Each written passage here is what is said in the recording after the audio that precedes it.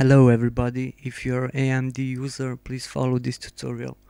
Let's fast forward this to show you what happens with my CSGO. So, when you're on the loading screen, after a few seconds the game crashes, like this.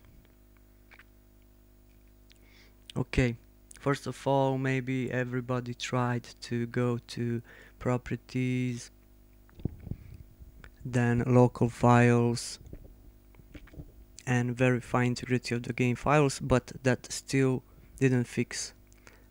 You already tried to change the launch options like this or other launch option, but still not working. Then go to AMD software, go to gaming, then go to global display. After that, go to graphics, scroll down to advanced, scroll down to GPU workload and change the settings from compute to graphics, and the game will work. Thank you for watching. If this helped you, please comment, like and subscribe. Bye.